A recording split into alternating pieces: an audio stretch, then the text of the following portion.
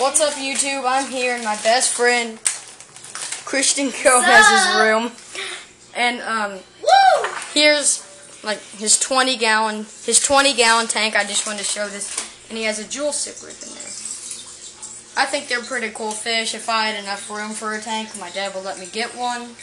Then I'd probably get one. Hang on. Then he has some other fish. And by the way, I cracked his 10-gallon tank today on accident. It was pretty crazy. Here is his female beta. Okay, let me film her.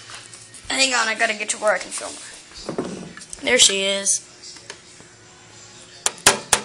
Yeah, she's still alive. We have to fill this tank up, but it's like a 5-gallon, I think. 5-gallon tall. And then on top, he just has a 5-gallon wide. It's going to be filled with community fish. Hang on, I just want to show you the cracked tank.